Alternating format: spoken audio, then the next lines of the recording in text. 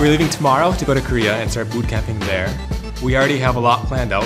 Scrim partners, what we're going to do, everything. We are going to Korea with a plan, and we're going to boot camp hard and hopefully come to Worlds extremely prepared. Welcome back to our continuing coverage of the 2014 Summer Playoff Championship. Before we head back onto the Rift, we want to see what you've been tweeting in response to our question of the day. Now, to remind you, earlier in the show, we asked, what has been your favorite moment from this week? And there were a ton of awesome responses, and it was really, really tough to narrow it down, but we did it. And our first response comes from @JonahX. All right. My favorite moment from the week was watching LMQ go big in every team fight, not scared to dive anywhere, anytime. Yeah, that's kind of characteristic of their playstyle, you know. They're always looking for fights, 3v3s, like around Dragon and around buffs. So yeah, they always have very high kill games. And they did it all after starting a series 0-2, which, you know, that takes a lot of confidence. Our second one comes from @PeruC. Mantaraya Fest featuring Freak. Best moment of the week. Man, Freak has great moments all the time. Mantaraya! There it is. Really into that one. You're much better at rolling your R's than I am. Our third one comes from @Ethan Bachman. The maturity of Team Curse's players after yesterday. Still meeting fans takes a lot of heart after all that. Yeah, as a player that's accustomed to losing a lot, going outside to talk to the fans can be really kind of comforting, I guess, because they'll still support you whether you win or you lose. And I know a lot of pro players share that opinion. It's got to be nice to have that affirmation of support from all of your fans. And then our final tweet, @XZionic.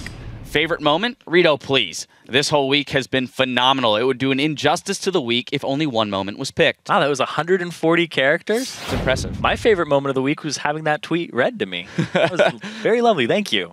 Well, if you're not already, be sure to follow us @LolEsports, and to join the conversation, use the hashtag LCS. Now, the 3,000 fans in attendance at PAX Prime aren't the only ones glued to the action right now. We'll be checking in with this viewing party at Seattle's Pine Box throughout the afternoon. A few fans washing down the heat from the Rift with a cold one. Looks like a pretty good time. Oh, yeah. I wish I was there right then. There's an empty seat left of that guy. That's for you. I believe that seat's reserved for you, Zyrene. That's where I'm going right after this. I like it. Well, now returning back to the business at hand, Game 3 of our summer playoff finals. TSM coming out like a team transformed in Game 2 to even up the series at 1-1.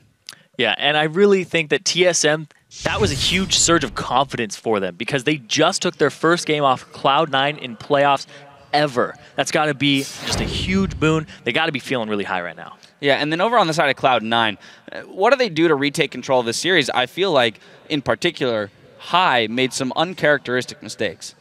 Yeah, he did end up giving like so many deaths that game, but really it's just because of the champion pick into what the enemies had. You know, like Yasuo versus Alistar and Syndra, like I said earlier, is pretty much suicide. So I think if they just get rid of those two champions, which should be banned every game between those two teams, then he'll have a much better showing than he did this game. All right, speaking of bans, I do think that the Lee Sin ban, tailed that off at the end, needs to be just thrown away. Because amazing, he performs a little bit better on Elise, but I think that the Syndra ban needs to come through in place of the Lee Sin. So it all starts in Champion Select. We're going to toss it right over to the guys at the caster desk to get us into it.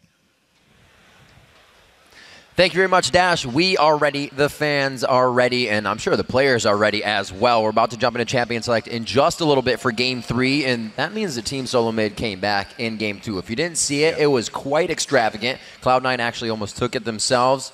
For just a quick summary, and then TSM wins the game. So now on to Game 3. Analyst desk is saying the Syndra needs to be banned out. That's actually what was said a lot in a lot of Team SoloMid's games, especially when they played Dig. Yeah, I'm pretty sure they banned it in the first game. So yep, they did. And then now have blue side, so they have a bit more flexibility as far as pick and ban is concerned for Cloud9. So I wouldn't be too surprised if we ended up seeing that. We saw that the Lucian versus Triss thing right there, the early lane and turret push of the Lucian was really strong there for TSM early on. And even though the Alistar didn't get much done early game, it was still quite a presence in team fights. My favorite thing about that game is it was not a regular start. Both teams had to adapt, both teams had to react, and they did it in astounding ways. And we haven't really seen TSM try to take control of a game that early when something bad happened to them. And then they kind of just shut down the turrets for Cloud9. Yeah, when I was watching it, it seemed like TSM had kind of lost their mind. They were defaulting back to this 2 people in the jungle, 4-man turret dive. But if I think about it a little bit more after the game, that style was when Cloud9 was at their worst by far. when everyone was doing the 2v0s and Meteos had to share jungle, Cloud9 was not winning any games. That's when they were losing all the games to complexity. That's when they were sitting around 3rd or 4th in the standings. Right. And TSM kind of tried to create that game because they play them so many times in standard lanes, and Cloud9 will win again and again. So what do? You change the way the game is played, and that was one of the big reasons TSM could win. And you can see in Cloud9's play, they don't send anybody with Meteos. They still try to adapt to that, and they send the support down to the top laner, who is then in the bottom lane. So getting that mix-up has actually seemed to be quite good for Team SoloMid. We'll see if they can do it again. As we said, Cloud9 back on blue for picks and bans, where they can strike to the heart of Team SoloMid with the first pick here. Nunu ban and Nidalee ban. No one wants balls on that Nidalee. Lee Sin ban for Amazing. I wonder if that last ban will be the Syndra or not. If you're Team SoloMid here, I feel like they try and leave a lot of stuff up and take things on the backside. This series is going to be full of mind games. I actually really love the way these North American playoffs have been playing out, because it seems like instead of cycling through 6 to 8 different bans, we're cycling through like 12 to 15 different bans. And the pick and ban just seems unique in every matchup and every game. Once it goes through, we talked about Cloud9 not minding to play against those high-tier plays, or high-tier champions. Zed. For their chosen. Of course. And it looks like Zed does get picked up, so Cloud9 gets what they want, and they get the Syndra ban. So High's going to have fun in the mid lane. We'll see if they actually revolve a team around something that he can continuously take blue and keep himself leveled. Lustboy gets his Nami this time, and Lulu does get locked in for Dyrus. Having the Nami will be a nice feeling of security there for Lustboy, but I really wish TSM would have banned Zed. They're obviously more afraid of either the top lane presence of Alistar and Nidalee or the support presence of Bazillion, because all those things have their greatest strengths, but I just see the difference between High in Game 1 and High in Game 2. When he's on Zed and comfortable, or when he's getting pressured hard by Syndra and on Yasuo, and the entire team performance of Cloud9 differs from that. Yeah. High is very good at Zed, and Cloud9 rarely loses when he has that champion. Hopefully, they can keep him off a 3-minute first blood on Dyrus. Yeah, that's step 1, I guess. But yeah, he is going to wreak havoc in the mid lane. Bjergsen knows he's going to have a tough time already, and it's going to be the Braum lock-in as well. That will be a tidal wave crashing into a shield. WildTurtle, for the first time in the playoffs here against Cloud9, to take Trist away from Sneaky. Will he decide to lock that in? He loves to build just the damage up on Lucian, but he does take it away. Yeah, I wonder if Sneaky's going to answer with Kog'Maw or with Lucian, because Cloud9 is one of the teams that is actually very good at Cog, and Sneaky, there was at one point in the Curse series where he just straight up 1v2'd and killed the support on Cog, like in the middle of the lane. Yep. So it's quite threatening. With Braum, though, not as aggressive of a combination. Might want the Lucian for the LeBron lane. Right. We'll see. Those passive shots off on concussive blows after Winter's Bite is always something to be reckoned with in the bottom lane. It's kind of like knowing you're going to get hit by power chords. It's eventually going to happen. Nice, locking in the Maokai. They still get something they want in a top-tier choice for balls, and that Kog'Maw is, in fact, locked in. It's a very powerful looking composition there for Cloud9. A very strong front line with which to protect Sneaky with. Yeah. And now TSM is in that situation again where they are wondering to go with the Fizz or with Xerath, I would have to say, are the two things they'd be picking between. Ori is also pretty good against Zed, but based on their track record of pick and ban, this event during these NA playoffs, I think it's between the Xerath and the Fizz. Definitely a lot of discussion going down about it. Ori, though, yeah.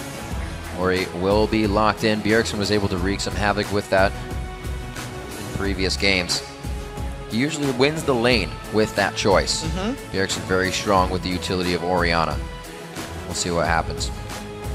I like the protect composition. A lot of shields, a lot of everything to go around into Bjergsen, yeah, he has Kha'Zix into Amazing when he jumps in, but that's got to be that big initiation. Everything else is pretty much disengaged for them. It's crazy. And it's also incredibly close to the protect the Tristana composition they ran in round 1 of the playoffs against Dignitas. The only difference is that they had a Nunu jungle then instead of a Kha'Zix, but the Ori shield, the Lulu shield, and help picks damage as well as the Nami E will all be adding to the Trist damage. So it's very important that Hai can get on the right targets to assassinate, but the assassination is hard when they have that many shields.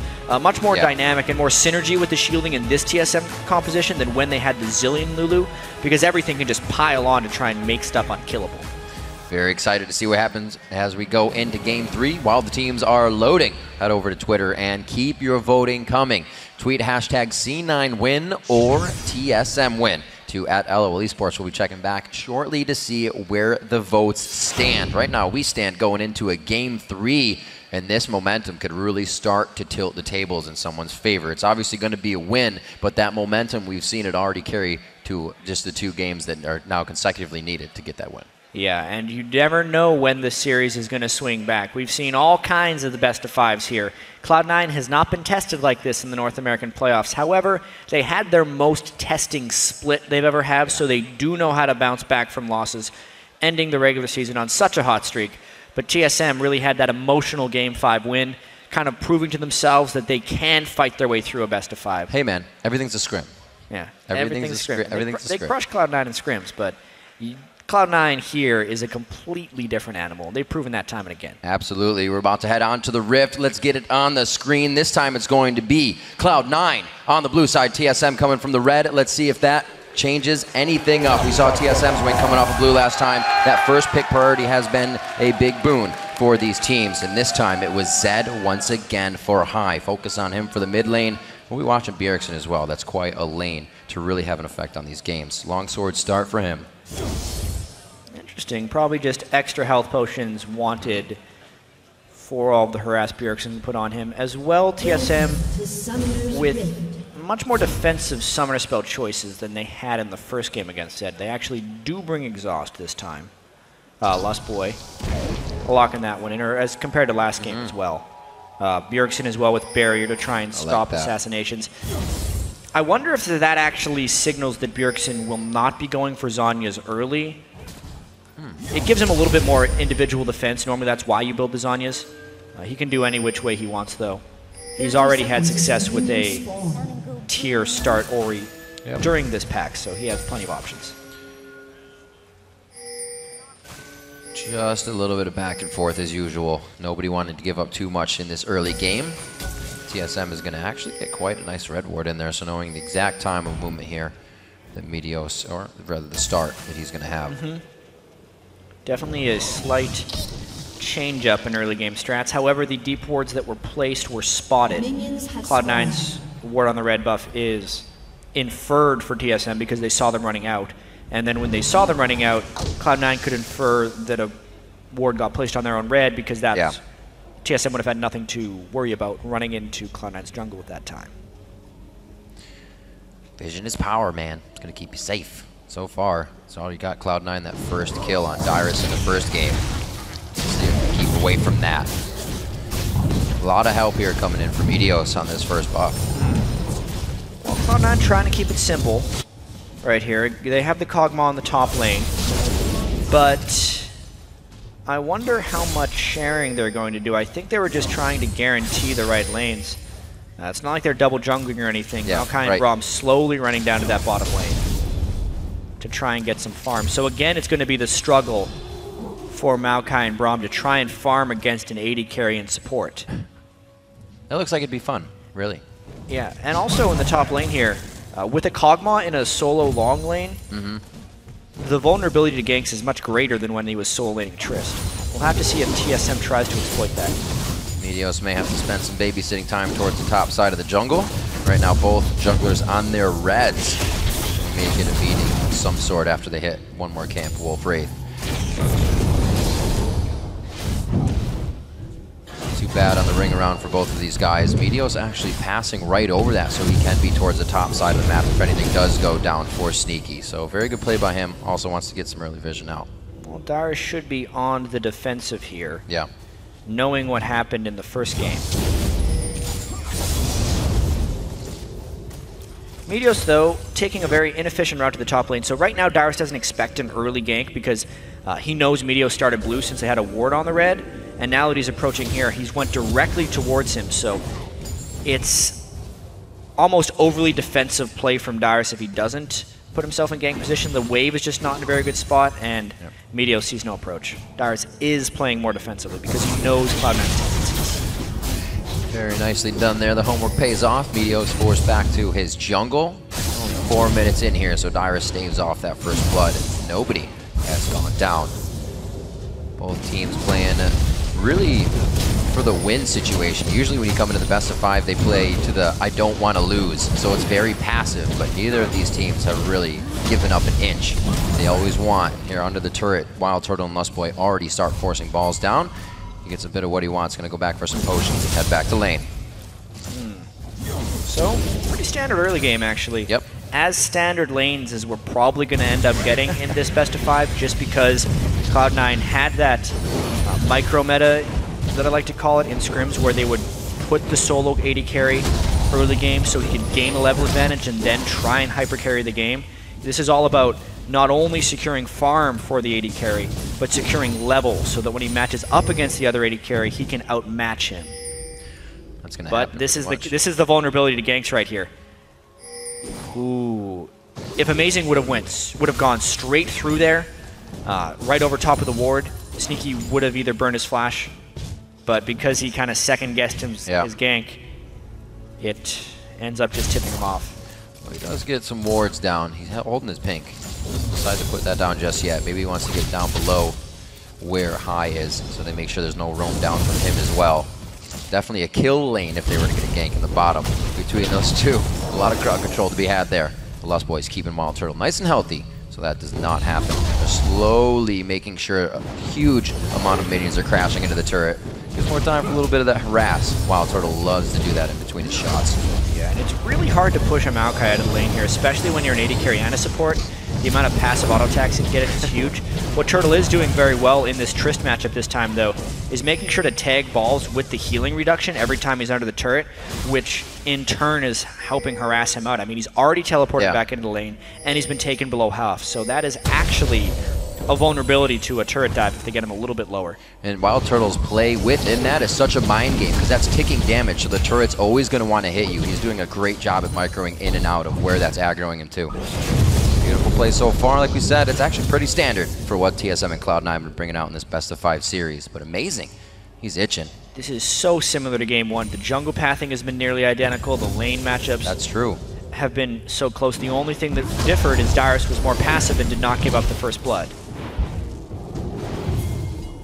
Slower game from High. He is a driving force, being pretty much the only voice you will hear on Cloud9's comms, so to give him a slower start will for surely help in the rest of the game.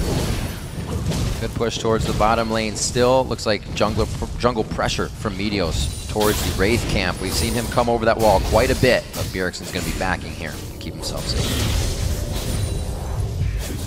Yeah, this game is very close to be at. I'm looking towards kind of the team fights. I think it's again going to be very much about High trying to split push this game. He's been able to shut down Dyrus in the past in the split push, and that's what they're going for again, which is why in the early game here, Cloud9 wants to shut Dyrus down. And look at the solo lane presence of Sneaky. That's not the cleanest of ganks right there. Oh, wait a minute. Yeah, look at all the turret shots. They're going to try and keep him at bay, and they will be able to for High to get up here. Little tough. He's pretty much dead. They're going to give High this kill. That's the death mark. First blood goes down. Very nicely done. That's what it cost, though. That's what it cost, indeed. Dragon's going to go down to Team SoloMid. So High does go ahead and get that first blood again, but there is an instant trade back, as there was not last time. TSM's going to pick up this Dragon and have the complete timer. And no wards here from Cloud9. They'll kill the turret. They give up the Dragon. They get the first blood.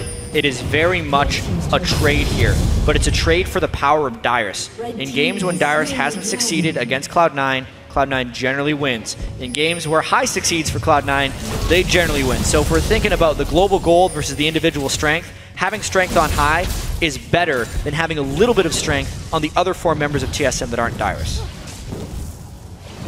He's got the Cutlass already. Looks to be building quite fast. Could have that 20-minute Blade of the Rune King, or even sub, rather. The jump out from WildTurtle signifies a back from the lane of Team SoloMid. They're happy with the amount of gold they have. It's going to be that Phage coming out from Sneaky. The lane protection and safety here. They're going to go ahead and get him actually back down to the bottom lane since that top turret's taken out. So go ahead Spread out the pressure. Spike upgrade coming in from Amazing. Yeah, once again, trying to get that added spray from the void spikes. Meteos a little bit sad that his red was stolen away. Doesn't look like they're going to be able to get a counter steal, so that's just a nice little experience edge Amazing will be able to gain onto Meteos. The wards are definitely helping. Kobe talked about that a little bit the other day. You have the wards to see them coming in, your sweepers are going to be more effective, and Meteos has hit quite a few with that. So at least hopefully he can clear his jungle up now for later, and very, very sneaky. Trying to come in, LemonNation locking down on WildTurtle, but he gets out safe. So everybody's definitely playing with their hard hat on this game. A little bit less engagement, as we've seen already. And we were talking about the potential item build of Bjergsen earlier in the game.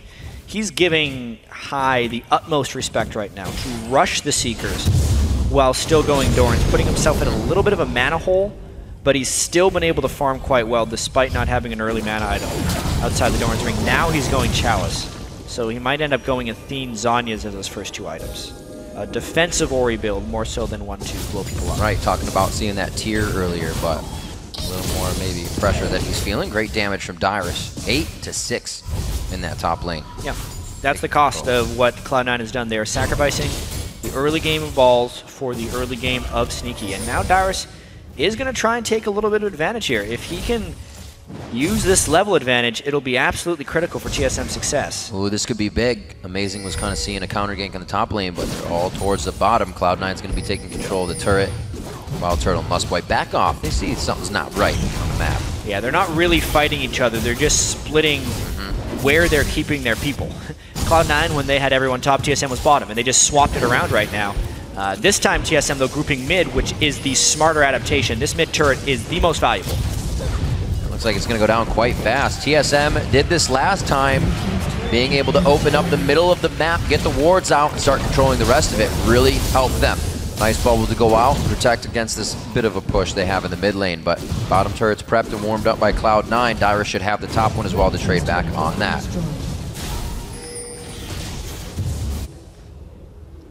We'll see if this strategy pays off. Trying to get Kog'Maw so much solo time. He does have very powerful skills, so getting a few extra levels on the AD carry can be important. But they're giving up a lot of map control for this. Losing the middle turret, losing the dragon will make it difficult to create plays for Cloud9. Looks like he can stay safe. A little bit of a poke from Sneaky to get the vision out. No scrying orb for him just yet. You see that on quite a few Kog'Maws. WildTurtle loves to be grabbing that in his build when he can. Blue buffs in the mid lane. Looks like he's going to keep both these guys safe and at bay from each other. 97 or 99 to 107 in that lane, not too bad. And Dyrus actually did not decide to get this turret down. He goes ahead and hangs out. Still has a lane to be pushing. 99 to 58. Pretty crazy in that lane. The biggest edge in the game for sure. Rod of Ages will be what Balls needs to become relevant. However long Balls can stall out that lane, the better it is for Cloud9. Dyrus needs to punish this. Yeah, he's doing his damnedest. Glitter Lance every time he's got it up to make sure it's in the wave, and he's pixing his own minions to even add extra harass and stop Balls from back, as we saw previously. Dyrus still giving him room, though. Room every time he has the chance, going back to buy instantly, push the lane, and come back. Seems he stays this time, but we've actually seen him kind of do that strategy before. Push it, back, buy. Push it, back, and buy. Big game of cat and mouse here. Yeah, you could say that. Just trying to run away. Deep ward coverage from Cloud9 and TSM has been up, but I feel like it's going to drop shortly. That's why Dyrus is so confident pushing that wave, is because they have the two wards in the blue buff of Cloud9. So nice job there to finish off the turret. Let's see. Most of the sweepers are down, so it's actually Cloud9 just not finding these. Those wards are really well placed by Team SoloMid. Not being able to act on them too soon. They will in 30 seconds. Don't have too much on Dragon right now. The pink wards are definitely on the backside for Cloud9. They don't have too much vision of the dragon other than a regular vision. Sitting in the pit. Push to the mid lane, hoping to prep TSM for this dragon. See him peel off and head back. far as itemization breakpoints, the Blade of the Ruined King is pretty massive for high, but as is the Athenes for Dyrus. The fact that Bjergsen went for multiple components means he's a little weaker than high right now. But the combined shielding should still be enough to make it so high's ultimate can't be that large. I would love to get level 11 before this fight for a more powerful ultimate. Yeah, it is TSM who's kind of controlling this spot, though. Should actually bring him quite close to getting that level that he requires. Meteos trying to get his red buff here, buying more time. Down towards Sneaky. What a rotation. We're going to have the teleport coming in from Balls, actually right on top for the crowd control. LemonNation there saying, stand behind me. And he actually gets the shield broken out by the Buster shot coming in from WildTurtle. They're going to back off towards the Dragon now. Chat, looks like we're going to get our first good fight out of this game. Possibly. Everybody's a little wary about it, though. They know what the momentum can do. Well, at the moment, the teleport advantage would lay with Dyrus, but he's not in a split push position, so it doesn't really matter. We could see a fight very shortly, especially now the ball's getting a little bit low. This is where Cloud9 loves to fight every time. LemonNation throws it down, but the team may not be on the same page. High was way far away. A shockwave coming in from Bjergsen. Good heal onto Sneaky, and they're going to keep themselves safe here. High still waiting to use that death mark. WildTurtle can easily jump away so he can keep himself in a dangerous spot on the front. But what a back and forth. Neither team really wanting to commit hard to that fight. Yeah, such a difficult corridor to navigate right there. Both teams taken very low from the fight and too scared to continue on to the Dragon. So nice zoning there by both teams, from Bjergsen's shockwave to the tidal wave that was sent out by Lustboy. So they both live to fight another day, and usually with these teams that means right away. Yeah, the question will be who used both more ultimates and who is weaker heading into the next fight. Dyrus, Bjergsen, and Lustboy, all down ultimates. The only disengaged TSM would have left would be WildTurtle's knockaway on Trist, whereas Cloud9 is sitting on everything save for LemonNation. So they do hold the edge here, and this is that teleport edge from Dyrus. He would teleport in if they wanted to fight, but just the ultimate discrepancy and the loss of vision is going to grant Cloud9 this Dragon. Nicely done by Cloud9, playing the bit of game of cat and mouse. Kind of mentioned that if TSM needed to stay risk averse, it'd be at Dragons. So they give up that one. There's a 1 of 2 in the game, so not too shabby. Global Gold coming in all the way around. Towards this late game, going to be definitely helpful. Sneaky can be grabbing this blue that High won't need, so that'll be a huge boon for them if they can keep giving Kog'Maw that blue buff. Right now he's in the bottom lane, so we won't see it just yet, but something Cloud9 definitely has to look forward to. High clearing out some wards, he will be able to stay safe, but got Amazing and Lustboy, little Roman numbers right now, trying to ward up, keep the map clear. Still an incredibly close game. These teams definitely poised to give us a great series. Ooh, Meteos ends up getting that blue buff. It's not a huge deal because Zed only minorly benefits from it, but they were definitely trying to pass that off on a High. And Meteos ended up taking it.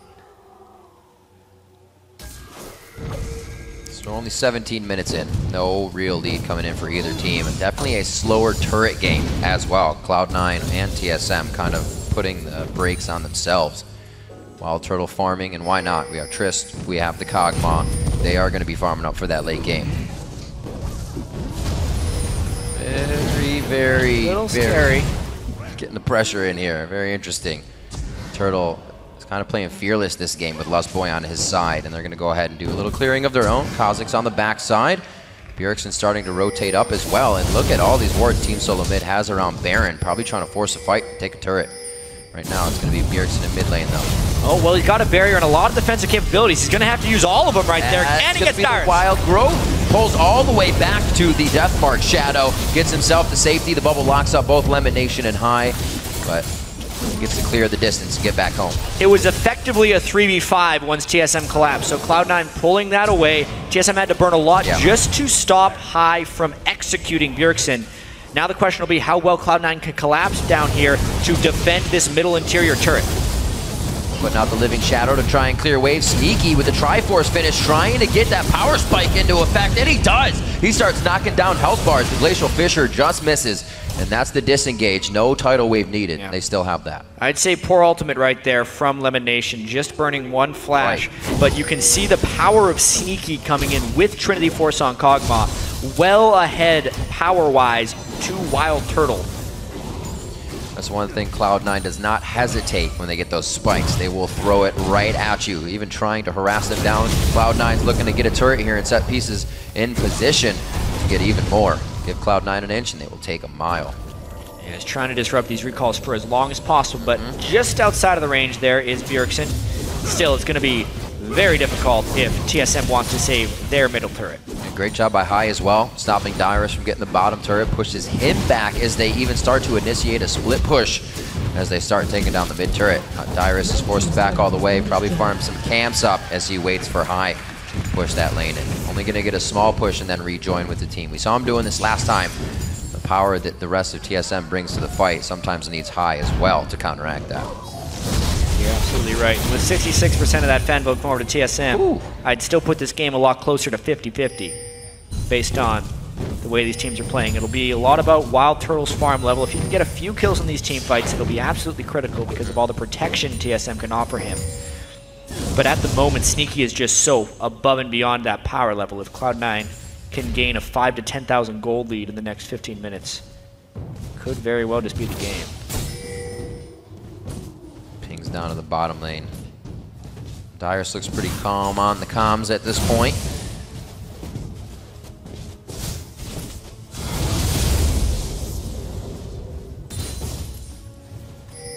Surprised it's been so slow to come into this game. Both teams are absolutely playing risk averse so far back. They have the vision too to kind of be doing things that get themselves in a troublesome spot, go put some more wards down, but nobody's forcing anything. They're expecting somebody else to do something. Yeah, both teams have some really solid late game elements to their team. Yeah. And it's also generally been Cloud9 with their positioning and their willingness to give up certain things that have been keeping this a low kill game. I think TSM is very willing to fight. It's just Cloud9's not presenting them with fightable opportunities. It's a pretty strong WildTurtle there. No armor yet built up by Balls. He's got a long way home, actually. Oh, wait a minute. Just helped him. A little give and go there with himself. Gets out Balls to the outside of that fight. No teleport, possibly. No, there is a teleport up, so maybe that's why he was trying to get himself away. He'll be in the bottom lane. Trying to see what Cloud9 can continue to do in this game. Right now, they're only up 200 gold, 40 seconds left on the Dragon.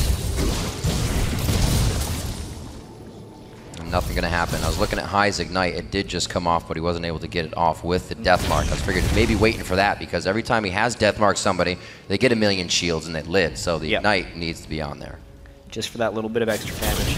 It's still going to be very difficult for High to kill anyone. At the best case scenario is that High actually draws attention to himself, burns a lot of shields, and allows Sneaky to kill the targets that he wants to kill. That's true, right. We still have the living artillery you're looking for. This huge Kog'Maw red buff on as well to enable a little more catch. The rest of the team want to play off this. And Cloud9. Vision control at Dragon Pit is so in the hands of Cloud9 right now, but TSM looks willing to just run straight at them. Lemon takes so much damage. Lemon's gonna go down before the fight even starts here. The last heal doesn't get the kill. It's gonna be Meteos picking up the Dragon, and they need to now back out of this. Great job grabbing the Dragon, and they save face without losing LemonNation. Wow. Flash is burned, but they're all right. Again, just so much disengage, or maybe even TSM just having a pretty big lack of solid initiation is allowing Cloud9 to run away from most of these fights. Really appreciate the Kog'Maw pick in this context. There's not much on TSM that can actively punish him. If they can burn his flash, they can zone him out with shockwaves from Bjergsen. But maybe even not, because at this point, because of the threat of the Zed, oftentimes the Protect will keep the ball in TSM, and if they extend it, it creates a massive vulnerability for TSM, so Sneaky is kind of free to just rain damage on TSM. Yep. It's one of the main reasons we've only had 1 kill in 23 minutes, is because in order for the TSM composition to become aggressive, they become incredibly vulnerable to Cloud9. So it's kind of on Cloud9 to initiate into TSM's defenses. And unless they're willing to do that, they're just going to have to keep gaining these micro advantages off of Dragon every 6 minutes. Well, it's coming into play now that they can have Balls in the bottom lane with a teleport, and they're starting to feed Sneaky that blue buff. It's going to help tremendously few shots over to High, trying to back him off in the mid lane, kind of destroying this initiation. They would have been able to close it from the side on. TSM doing the right things, and they say, you know what, we need to back up, clear these wards, and then we'll feel a little bit more comfortable about pushing up. And it does seem like TSM is getting a little antsy about trying to find fights. You can see they are capable of burning flashes, and if they catch Cloud9 a really long way away from their base or their nearest turret, they have a big move speed advantage with the Ori, Nami, and Lulu just to chase Cloud9 down. It's just Cloud9 has been playing relatively close to their turrets. With 3 turrets down, and with Cloud9 trying to get on the offensive, the potential for fights only increases. Getting everything they can. Pink ward's going down onto the Baron pit. Cloud9 back to the bottom lane, balls and High, really trading off the split push to this lane. Not having a problem with it either. Dyrus has not yet been able to take down this turret. And Cloud9 starting to gain a little bit of ground, spreading it about 700 or 600 gold. Not too shabby. But still, looking for those initiations. We said it would be hard for both teams, so it's going to be the ward game that really pays off. That's what Cloud9 is about to play. Even then, though, they don't have the people in position. That could just be a bait. Whoa, a bait indeed. There's nothing on the other side of the wall. The itsy-bitsy spider comes back down the spout and absolutely goes down. Good collapse there by TSM. They had the move speed to get in range. Whoa, but whoa, whoa. Oh, dear. Oh, the caustic spittle shredding through WildTurtle there along with the living artilleries. Very, very close for him to go down. Blade of the Rune King finished up on Sneaky too, 25 minutes in, putting out some big power.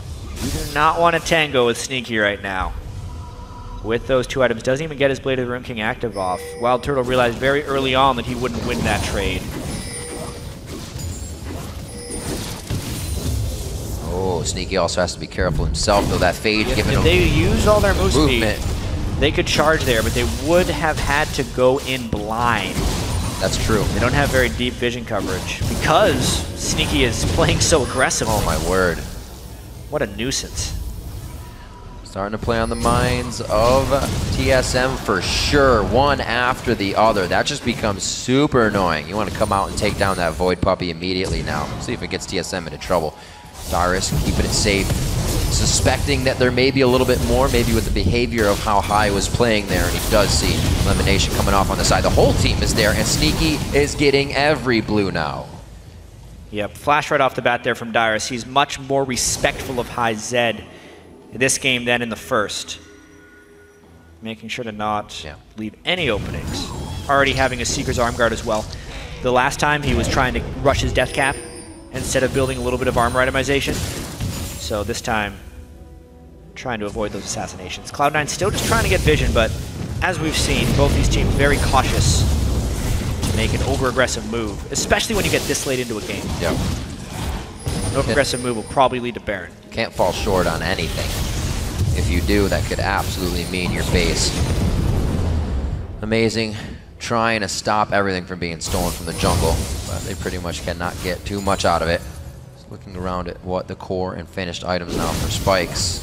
And not much has changed for Team SoloMid. Dyrus still trying to put together a Zanya of his own for a little bit more fight chaos and to cause Cloud9 to have to refocus. A lot of their crowd control can be used instantly, and then TSM's free to run to the fight. So if that first guy can stay alive, they have a better chance.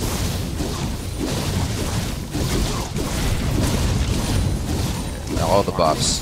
The farming just continues.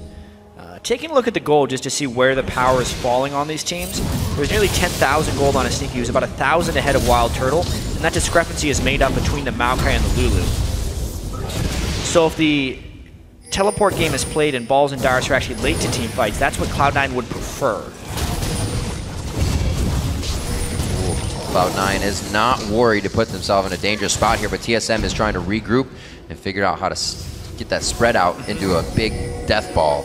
A lot of it is about this dragon positioning. The danger of trying to death ball for TSM right here is the Zed will provide a lot of AoE damage. And Sneaky also can throw in a bunch of spells. That's a critical mistake. Unfortunate play there. They do throw the ball on, trying to get a shockwave down. WildTurtle's on the outside. He gets death marked down. They're able to focus whoever they want after that. No real crowd control needed on this fight. Balls taking a bit of damage as he tries to initiate for the team, but they realize the front line needs to go to the backside. We're going for Dragon now. Cloud9's going to clear it out the pit, take it themselves. I'm not sure what prompted Dyrus' Zhonya's right there. I'd have to see it again, whether it was just a pure misclick or whether he thought he saw something that was going to catch him out. But either way, that positional jump right there creates a massive vulnerability, and Cloud9's able to jump on it. Balls, though, teleports in for not much of a catch. He teleports in immediately. It looks like they might want to try to get Baron off of this if they can stop enough people. No mana, not being able to use the ult. Cloud9 can easily just take this one. This is hyper aggressive right now. The shockwave is still available. Teleport is still available on Dyrus as well. Ball's trying to zone out as best he can. He's doing a great job, but I feel like TSM's going to collapse. Oh, they blew him up. High got out. Amazing can't do anything. They have no smite to try this. Nothing to get this away from Meteos, and they are going to be able to take down Baron. Right from Dragon to Baron, they're still going. This teleport in from Balls created so much chaos, and Cloud9 is not stopping. Wow, so just one missed step there by TSM, and Cloud9 pounces on them. They were waiting for their moment. The Zed from High gives them the confidence to jump over and blow up Amazing, and they're going to continue this offensive. They will not give up once they get a little bit. This next turret going down quite easily. That Triforce helping out quite a bit, and it looks like they are going to be out and back to buy. A lot finished out on these. Let's see this one more time. Yeah, it was just a fact the Balls was zoning out. High could shadow over the wall, and Kha'Zix is too squishy. Once they had the lockdown, he could go on top of him. At that point, there's no emphasis for Dyrus to teleport in because the follow couldn't arrive from the rest of the team. It was a really smart move there for Cloud9 to know that even just the one kill was enough for them to be able to take Baron, because we're really late into the game and they could kill it quickly. Absolutely. Sneaky having a little bit of cash off of this if he has not gone back yet. 2.6 thousand Sneaky's waiting to spend right now. You can see him backing on the screen. That'll be quite nice for him. It'll get some more damage under the belt. BF Sword, just sell something out. I don't need that potion. Let's get some more damage. He'll be coming into the game very big now. WildTurtle's only looking at that one death, and he's trying to build up a scepter after that. Yeah, I just had another look at the Dyrus Zhonya's that led to all of that, and there were no immediate skill shots coming in to kill him. He either was trying to drink a health potion or just Zhonya'd at the wrong moment, but that was a huge mistake. Not having that spell created all of this advantage for Cloud9. Maybe LemonNation hitting a Glacial Fissure, but still, it looks like they could have dodged that even without a Zhonya's. Yeah. A lot of things to look at in that fight again, maybe on the analyst desk. Right now, the game in the mid lane for Cloud9. 31 minutes in, 3-1 on the scoreboard. And Jat, they've got a 5,000 gold lead that just kind of surmounted out of nowhere. It came from that Dragon and Baron, but it was very close before that. Dragon Baron 2 kills. Now Balls with the Banshee's Veil completed, working on his Frozen Heart. Gonna try to become a menace for WildTurtle. They really need a strong tank to deal with the Farm Trist at the end of the game. If that doesn't happen, Cloud9 would have no chance here. High trying to get strong enough to take people out. A lot of respect being given to him. You can see TSM building 2 Zhonya's Hourglasses. It also delays their death caps, however, which decreases their amount of threat onto Cloud9. One of the benefits of having a strong Zed player on your team. Still a blue buff on Sneaky. He's feeling very good. Baron surrounding the team, as High's going to be able to take down the turret by himself. You can just see Lemon and Balls hovering around Sneaky the entire time. It's like, we need to protect this guy right here. This guy. And the question will be how well can they clear these waves, basically. We may end up seeing Cloud9 going all the way around for the final outer turret, but they're getting a decent amount of work done onto that middle turret. They're going to try this 4-1 split push a while longer. Why not? TSM can't really answer back to too much of it. High on the bottom side, still has his actives and Youmu's ready, so he can easily take somebody on 1v1. Using the shadow just to make sure nobody is in too much of a dangerous position. That'll be the death mark, but that will also... Oh no, he saves himself with a flash wild growth on that one. It's going to be a turnaround here. He's already taken the death mark shadow, so he's to safety. Balls taking quite a bit of damage under that turret, but middle has gone down in that fiasco. TSM losing a bit of ground just to take down Maokai. A really nice turnaround there by TSM to actually take down the tank from Cloud9, but that's because Cloud9 wasn't actually fighting that. Sneaky was all the while just using the free time on the mid-tier turret, and TSM's base has basically been cracked. Yeah, they can just go around to the top side now. A good push on every lane they've preemptively set up is really putting them in a position to keep this push going. No backing necessary. Balls can and should be able to teleport with that cooldown in, so Cloud9 could formulate something here. 317 CS on both Zed and Kog'Maw right now. You can see who the threats are for this Cloud9 team. Doing their best to diversify, but those are two of the highest damaging champions in the game. If you're going to run a two-threat team, those are two of the best to have. See this again. Yeah, I mean, he poked Dyrus down just that long. Immediately, he burns the Zhonya's, so he's thinking, all right. Does he actually go back? He pops his Ghost Blade just to take everything in. LemonNation with a great reactive shield onto the Nami. That was nice, too. High grabbed the exhaust out of that. Yeah, Balls was just in a little bit too far for the defensive, and it allowed the collapse from TSM. Even so, you can see what a distraction that was. It was a huge threat. If High kills Dyrus, the turrets fall for sure, maybe even 2 inhibitors. Yeah. So TSM was forced to go back down that way. Check this out. High saying, yeah, magic damage. Maw of Malmortius. Gonna bring that out here in the playoffs. It looks like it's gonna help. And the Hex Drinker have kept people alive through many early game attacks, so even more so as he puts damage on that item. Cloud9 now doing a dragon without any problem, as they should. This side of the map is completely theirs. TSM has good wards on their own side to create opportunities for themselves. Cloud9 chooses to walk through that minefield, but they've got to hit it right. Cloud9 is so powerful right now. Looking at 7,000 gold ahead. TSM still doing their best to hang on. The game is not completely broke yet, but it is very close to doing so. They would love a little bit more farm so Dyrus and Bjergsen can get death caps. At the moment, though, they are prone to getting pushed around by Cloud9. Cloud9 wants the fight now. Ooh, amazing. Actually jumps it after High lands. Very nicely timed there. Doesn't actually bring him over with the team for that AoE damage. Deathmark is down. Might want to wait for that before they continue to fight here. Maelstrom is also down for balls, so this could be a very tricky back and forth. TSM has a great window to fight here. You can just see how aggressive Sneaky is. He's the front line, which means he gets caught up by the tidal wave. Oh, just so close from getting the inhibitor down. They want to use the tidal wave to shut everything down. Dyrus using wild growth. So much focus onto him. Can they come from the backside here? Bjergsen not being able to throw the ball in for a good shockwave. There's one. It pulls him against the wall. The dissonance strikes through LemonNation as well. Turtle can get the reset. He gets one. Flashes forward. Then he jumps. He's going to try to get more. The heal's already been used. And they get locked down around the wall. A spectacular shockwave right there by Bjergsen to turn the fight. But once again, it's because Cloud9's main focus was on the inhibitor right there. Yes, Dyrus did a great job of pulling him in with Zhonya's, but TSM's base takes another hit. Yep. Cloud9 always coming up with a little bit of what they want while making it look good for their opponents. Yeah. See this again. The Baron's going to be huge right here, but you can see Dyrus obviously having to get burned out. Meteos, though, goes to finish the turret. Whether or not he's in the fight may have actually ended up turning that one a decent way. Zhonya's from Dyrus. That time he had the right moment. You could just see that shockwave completely obliterating him, and if not for a nice stun there by Meteos, it may have just been curtains. Luckily, Cloud9 was able to respawn in time to defend that Baron, but it was actually really close. Does not go down, and that means we are going to get another fight. Alts are just coming off a cooldown for some of them. Lustboy, that tidal wave is huge for TSM. That's one of the main reasons he uses it for these disengages. I feel like this isn't going to be so much about Cloud9 forcing Baron, but Cloud9 forcing the mid lane, which could then give them control of Baron. Right now they have the cutoff position on TSM, and those super minions will push down unless TSM forces a full-time defender. Cloud9 taking their sweet time, though, because there is a lot of minions in the bot lane. They have the wards to know exactly what's going on right now. They slowly walk it down mid, as you were saying. No Baron attempt just yet. Both teams are privy of its knowledge for when it's to be going down.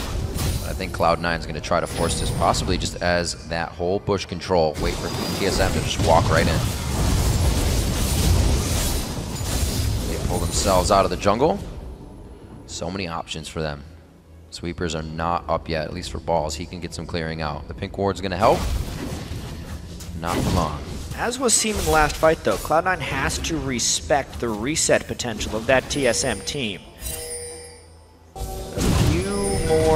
One more kill may have actually granted TSM the game, but Balls does get a catch on Turtle. He's going to try and tank as much as possible. Shockwave not that effective, and the tidal wave is blocked. This fight is already spread out, Jad. A lot of back and forth as they reconsider. Now the walls separate TSM And we're going to see High on the backside. He comes in, tries to go down on Amazing. He's forced to jump out of the fight. This seems like Cloud9's running amok in TSM's jungle. You mentioned that spread out fight, and that is what Zed lives for. High now into it. There's the Zanyas. They're going to start crushing down the health bars. The team SoloMid. There's the living artillery. They cannot get vision on it, but he's going to keep chasing. Double kill from High on the other side of the fight. With the inhibitor already down and Bjergsen on the run, this is probably game right here. Ace and an open inhibitor. There's the clean finish. Nobody down for Cloud9. The ace indeed as the crowd is cheering. Cloud9 coming out hard in game 3 after a very back and forth beginning. The Nexus turrets to drop. 39 minutes into the game, Cloud9 take game 3. The difference a game makes. High was 1-9-7 in game 2, 6-0-1 here in game 3, and he gives Cloud9 a 2-1 advantage in this best of 5. Fantastic play coming out from Cloud9. They find their bearings once again after Team SoloMid knocks them down a bit, but this is not over yet. Going into game 4 now, TSM will be back on blue, be able to prioritize a pick, which was very helpful last game. And we'll see if they can bring us to a game 5. A lot is on the line here, Jack. Game point and Cloud9. Yes, they lost a playoff match, but they're looking to take the finals again. You can see TSM here looking a little more attentive than after the game 1 loss. Maybe a bit more struggle in this one because they were so close for so long, and losing a low kill game like that can sometimes be the most frustrating thing because it feels like there's nothing you could have done about it. That time though, High just got going and going. The final team fight was a big positional error. You can see Loco talking with their shot caller Bjergsen right now about just what went wrong. High definitely had some nice isolations in that last fight. Yeah. They always were giving TSM something else to think about, whether it was High in the bottom lane or balls in the bottom lane on Maokai. They always had somebody split pushing. And then there's power to disengage if it's High split pushing, or the power to engage if it's balls split pushing. Yeah, very tricky game right there. You know, 39 minutes, only 8 kills to 4. Definitely the most subdued game we have played probably all playoffs. Yet, sometimes when there's this much on the line and they've played each other this many times, TSM could just never find those initiations. They didn't have necessarily the team to get initiations with, and Cloud9 just starved them out. Kog'Maw very effective against Trist, even though he was only 1-0-2. The presence that Sneaky had in all these fights, it's like he was just pushing TSM around the map. TSM just couldn't get the fight. The Zanya's really coming out big in a few instances, a few errors, but with the amount of HP that Balls had going into the fights, the Zanyas were kind of just outweighted. And then they said, all right, let's kill him. Needed to be hit earlier. From Where Insight on this, obviously we've got our analyst desk standing by to break down Cloud9's second series win. Thanks, guys. Jat hit on it. Subdued game. I want to delve into that a little bit because I'm not entirely sure why it was so lackluster in the early minutes of the game. Everybody's kind of trying to scale up. They just had vision control of the areas, and the impact of the junglers just, they were kind of just outplaying each other. It was like, we're just going to roam around, we're going to have some conflict, but there was never really a big engaged team fight that somebody forced out. And a lot of that is TSM didn't have engaged tools until they were around Dragon and could get a choke point with Orianna. How much of that too is the fact that the series is 1-1, so both teams not wanting to give up that advantage and, you know, pushing it to series point? I guess both teams could be kind of in the mindset of, okay, I don't want to screw up, but I don't know. They might just be tired, mentally fatigued from the 2 games already, which have been pretty action-packed. And of course, we did see TSM give that Zed back to High, which he's illustrated he has confidence and, you know, the playmaking abilities on that champion to bounce back from a not so great game in the second game. Yeah, the exact same bans from Cloud9 and the first pick from game 1, which was so successful from them before. They just went back to an old strategy there. And High, you know, he really looks back to form this playoffs. We talked about it. His regular season wasn't that fantastic. Now that the meta's kind of back in this assassin area, he's really flourishing on things like Yasuo, which he didn't have a great game on. But his Zed looks on point, and I think it needs to be banned on red side every time. I want to point out that he got like rolling this game the exact same way he got in the first game, which was he went top and he got a kill on Dyrus without using either summoner spell. Yeah, that's definitely helpful when you're playing an assassin like Zed. This time, though, we did see Bjergsen hop onto the Orianna as opposed to the Fizz, and even with the loss, I do feel like that worked out a bit better for him. Was that kind of what you think he should have gone for there, PoBelter? In terms of the mid pick, Orianna was fine, but the problem was that they have this super supportive team comp with Orianna Lulu, and Turtle was constantly getting in like these really weird positions. Like that last fight, he rocket jumped into the Maokai and then just pretty much got killed by Zed instantly. And then, of course, Zyrene, you pointed out that they didn't have a ton of engage opportunities, and Cloud9 was able to take advantage of that by really stalling out for the engagement they wanted. And we are going to actually take a quick look at that replay of the misclicked Zhonyas there from Dyrus 28 minutes into the game. Zyrene, talk to me a little bit about maybe what was the impetus for this, and perhaps it just is a misclick. I think it's a misclick. There's no reason for him to Zhonyas there. There was no skill shots coming in on him. It could be nerves. It could be the fact that he had bought it just a couple minutes ago and hadn't put it on the key that he was expecting. So we're going to roll it out here. And I don't want to belabor it too much, but he was just in a bad position and he ends up hitting it. And yeah, maybe meant to hit a potion. Maybe it could have been a masterful bait by Dyrus that didn't go the right way. But regardless, it tells Cloud9 that they get to go in. WildTurtle ends up getting popped there. Man, Dyrone tearing this family apart. Well, it just kind of also illustrates how much this game can change on a dime. I've never seen a single misplay like that affect a game that's been so even before, because that ended up giving them Dragon, gives them Baron. It's what they ended up rotating to right after that. And Cloud9, they got that just big gold lead for themselves, but it's still very low in kills, very low contact game. And then, of course, PoBelter, just as a player who's played in high-pressure situations, and I will call you out for the one time that you actually flashed a wall and Zhonyas. Yeah. When that happens in a game, though, how does that affect your mentality as a player, just making, an honest mistake like that? Well, when that happened, I did the exact same thing versus Curse, like, in the middle of the split. It actually really shattered my mentality. Like, I thought we were going to lose the game off that play. Like, luckily we were still able to win, but I was just, like, really on tilt. I was quiet, and I didn't play as well. Yeah, and when I was talking about how it's a low-contact game, just going back to my point, because I didn't actually completely close it out, I'm sorry about that. Because it's such a low-contact game in kills, the objectives are worth even more, because that's where you're going to get your advantages. Because Cloud9, they don't have any wave clear aside from Zed using his Shadow and just doing that, but Orianna has more. So it's more of a wave clear, stall it out on Cloud9 or TSM side, and then look for Cloud9 to engage on you. But Cloud9 was looking for the engages that don't happen always under turret. They're looking for the dragon fights. So it was always kind of like 7 minutes, 6 minutes. We'll see every dragon fight, every Baron fight, back and forth, and that's where the action was going to originate.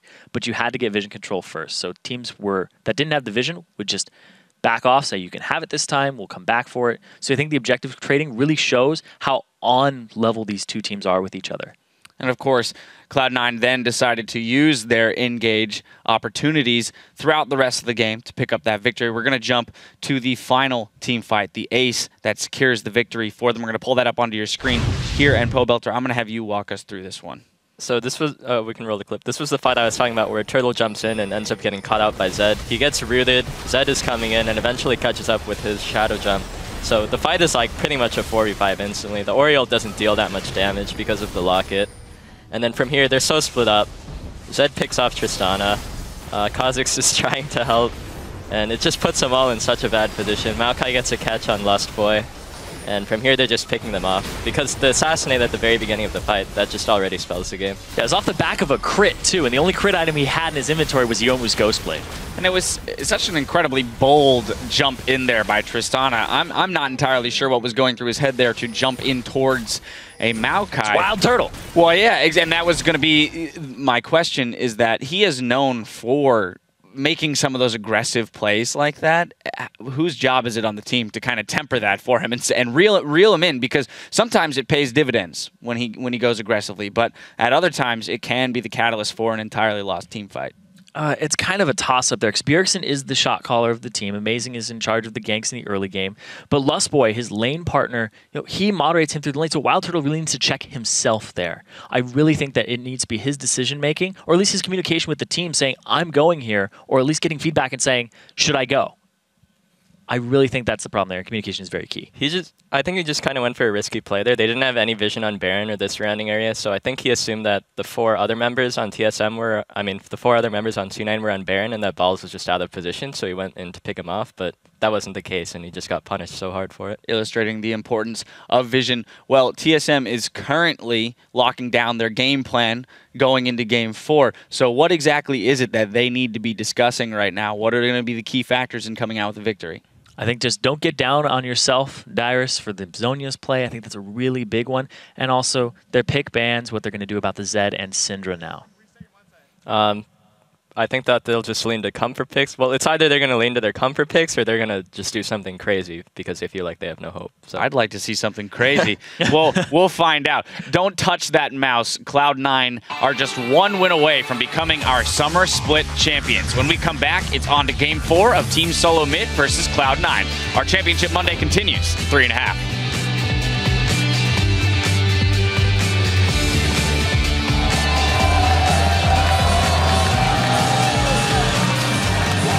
Unfortunate play there. They do throw the ball on, trying to get a shockwave down. WildTurtle's on the outside. He gets death marked down. Bjergsen not being able to throw the ball in for a good shockwave. There's one. It pulls him against the wall. The dissonance strikes through LemonNation as well. You mentioned that spread out fight, and that is what Zed lives for. High now into it. There's the Zonias. They're going to start crushing down the health bars of Team SoloMid.